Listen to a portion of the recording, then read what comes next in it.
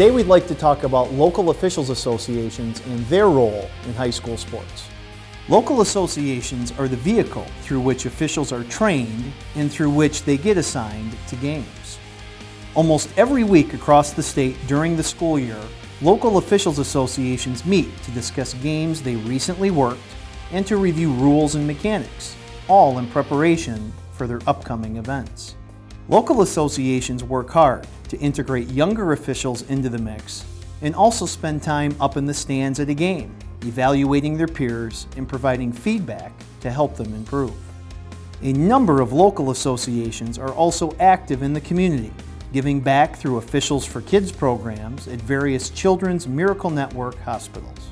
To learn more about local officials associations or to sign up to become a registered high school official, visit the MHSAA website. There's help wanted, just whistle.